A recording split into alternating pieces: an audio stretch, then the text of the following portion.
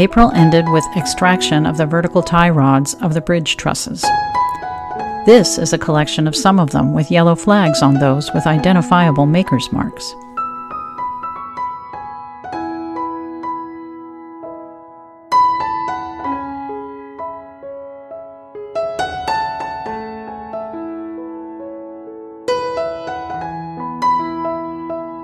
Two gin poles are being used to hoist pairs of truss cross braces up off the bottom cords and tie them temporarily to the Mabey bridge to allow rehabilitation of the bottom cord.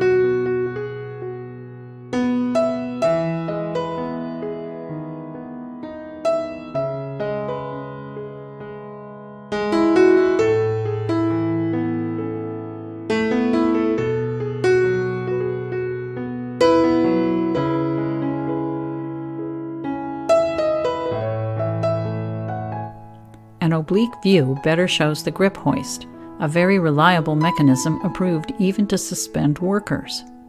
Cable can be smoothly taken up or let out with no worry of the line playing out uncontrollably.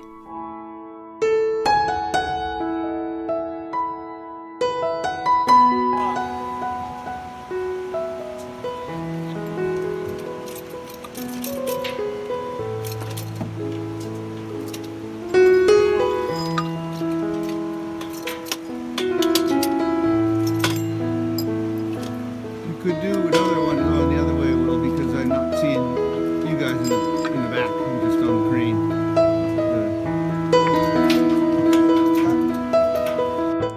The bases of the gin poles fit between the top cords of the panels on each side of the Mabey bridge and rest on heavy timbers.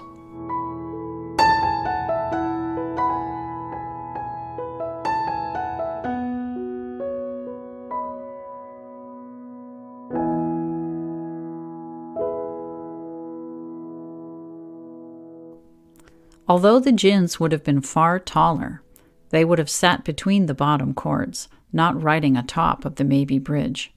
A system much like this is almost without question how Wood's Bridge was assembled on the falsework over the river 158 years ago.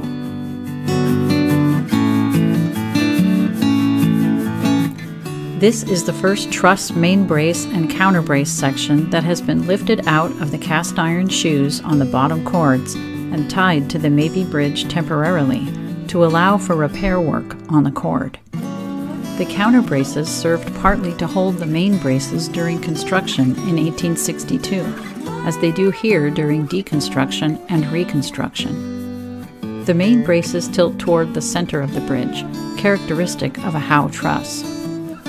The counter braces also provide small additional stiffness and redundant safety and support to the otherwise deterministic Howe Truss. The burr arch provides the main redundant safety and support.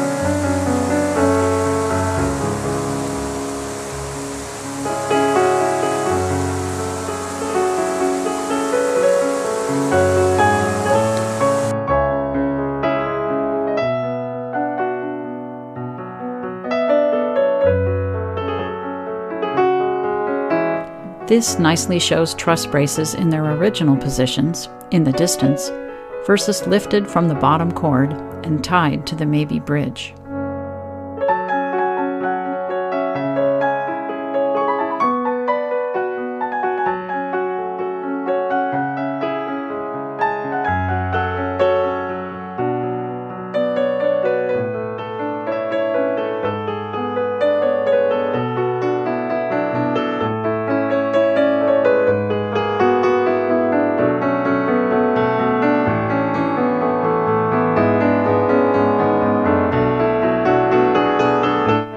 Shear failure at a halving joint in an upper lateral member that did not survive disassembly, though you can see by the oxidation that the failure began long ago.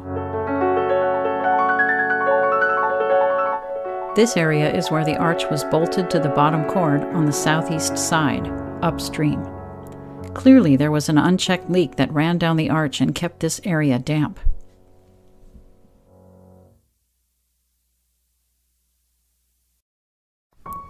Next to be disassembled are the framed buttresses at each end of the bridge. These are what you see when you enter the bridge, as shown in this classic view photograph from the DPR South Yuba River State Park brochure. We fade into a second version of the picture, photo-modified to bring the buttress out of the dark, as well as the first set of truss braces.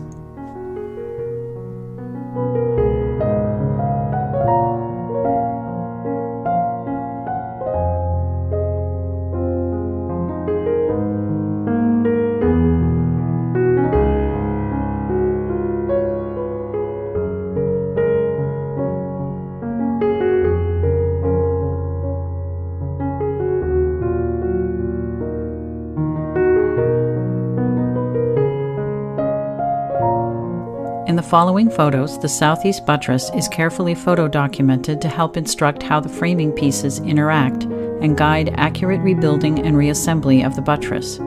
It is soon to be dismantled.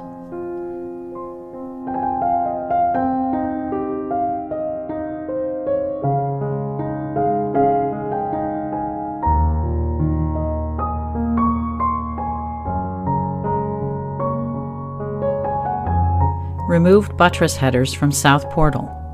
There is no known name for these, and we have to call them something.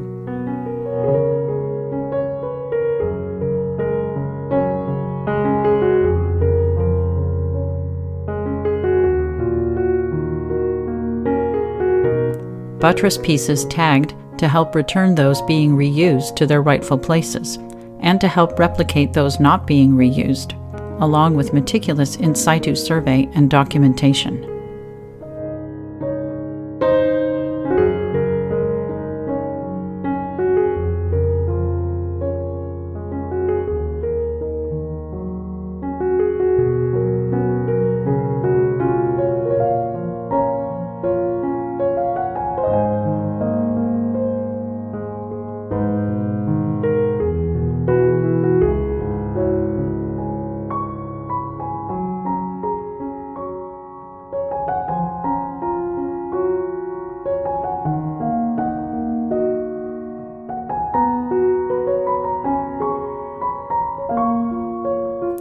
Lifting the steel frame to put it into the construction yard.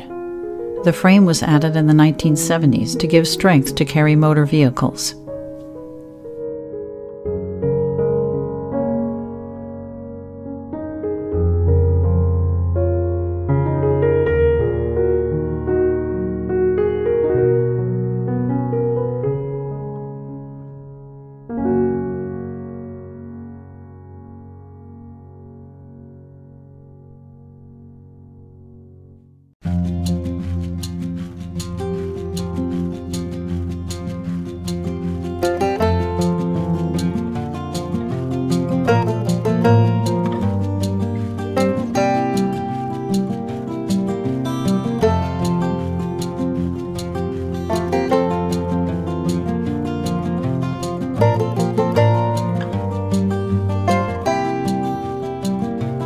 Top view of South Portal Buttress, east, upstream side, where it meets the first counterbrace of the bridge truss.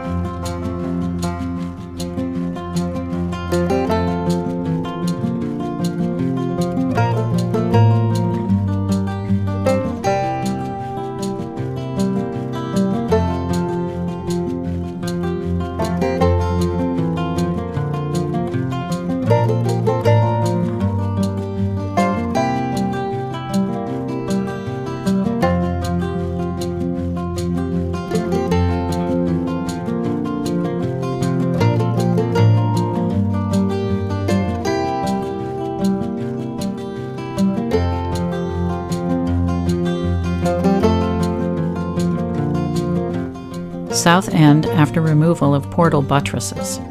The buttress tie rods on both sides remain supported by their embedment in concrete. South work platform for construction of improved retaining wall and raised abutment. The stub is what remains of the Burr arch.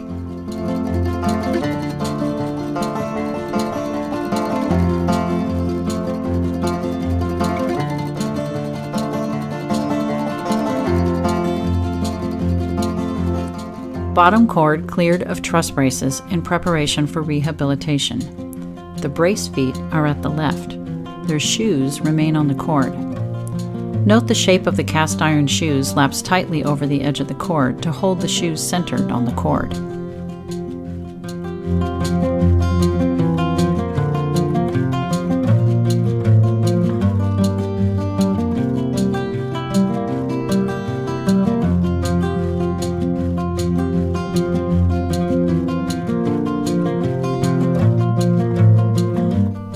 The first phase of rehabilitating the bottom chords was to add camber, arch, as the bridge was lifted. We are now in the second phase, replacing a few rotted timbers and plank laminates and straightening the noticeable lateral waggle on both sides seen in drone overflights. These were now measured at more than 5 inches, mainly in the upstream direction. To correct this, the upstream east chord was pulled from the Mabey bridge, and the downstream west chord was pushed from the Mabey. During these operations, each chord had to be lifted slightly from the steel hanging beams to remove friction. This was done with walking jacks, in which jacks rested atop timbers that tipped as the chords moved. When the chords were straight, they were lowered back onto the hanging support beams.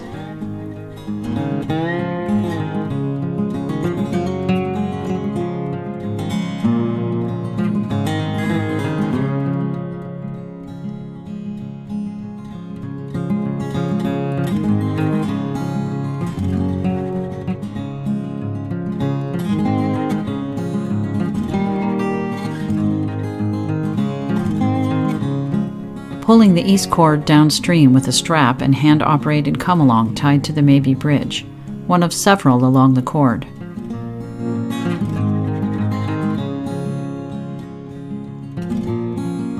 The west chord is deformed downstream, straightened, by a push applied with a timber propped against a Mabey bridge panel beam.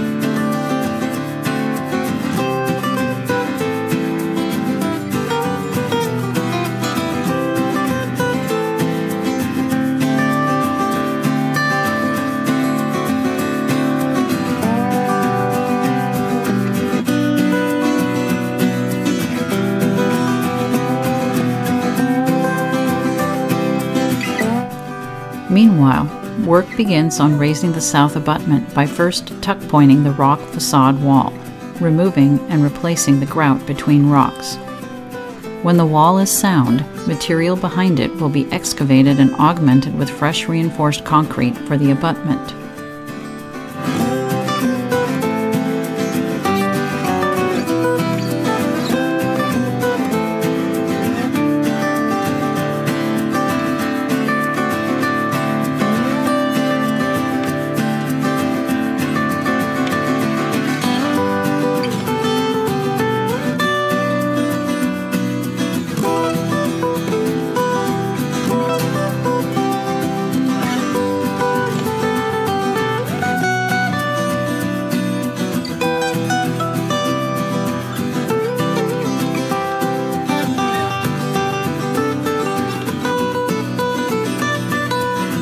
This perspective shows lifting is with a timber beam supported on the Mabey bridge lower chord.